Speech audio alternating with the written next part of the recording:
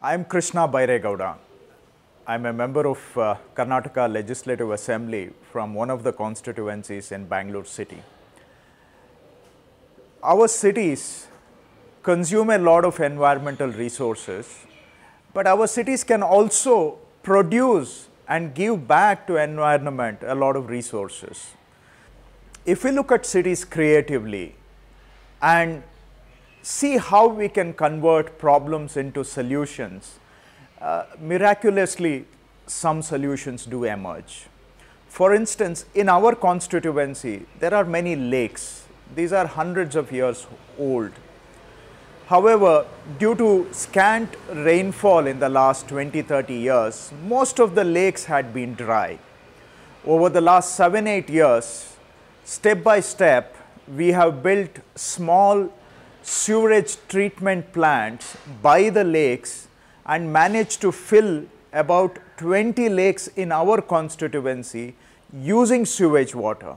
So these are treated to secondary level, and the treated water is let into the lakes, which in turn goes to recharge the badly depleted groundwater table in the city areas, which can be used for construction and which can be used for any non-potable requirement, hence reducing the water requirement of the city itself. Instead of drawing all the fresh water, we can reduce our dependence on fresh water and reuse the water resources that we are already drawing from various other sources. Based on this experience in our constituency of treating sewage water and filling up the empty lakes, the government in Karnataka between 2013 and 2018 looked at Bangalore and also looked at the surrounding areas around Bangalore. Now, Bangalore draws a lot of fresh water from the Kaveri lake, and a lot of that gets converted into sewage and flows out of Bangalore without properly being reused. At the same time, if you look at villages and towns around Bangalore, due to the consecutive drought over the last 20 years, the water tables have depleted, farmers are unable to grow their crops, livelihoods are affected. Since agricultural prospects were becoming bleak year after year due to the reducing rainfall and reducing water availability, there is a lot of migration from villages to a city like Bangalore, enhancing the already complex problems of a city like Bangalore.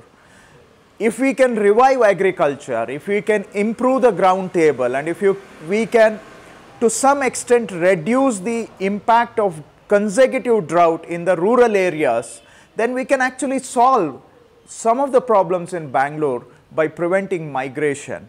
And also the sewage that is flowing out of Bangalore, if it is treated and pumped into the lakes that are present in plenty of numbers in many of the villages surrounding Bangalore, in the districts surrounding Bangalore, it would revive agriculture, it would recharge the groundwater, it will create livelihood opportunities, and it can revive the whole rural economy and lives also.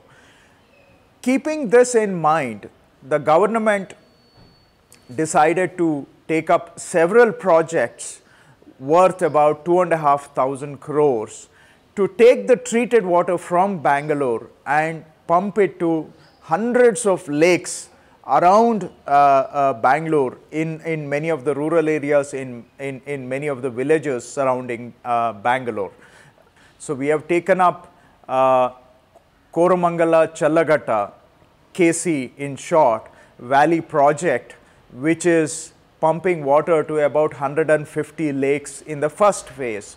In the second phase, we expect that that project will support about another 250 lakes.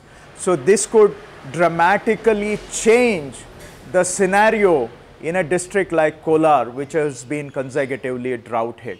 And we are already witnessing a quiet transformation, a revolutionary transformation in the rural livelihoods. For many of the youth who are in Bangalore doing very low level unskilled jobs have now gone back to villages to take up agriculture, to take up floriculture, horticulture, dairy farming, sericulture.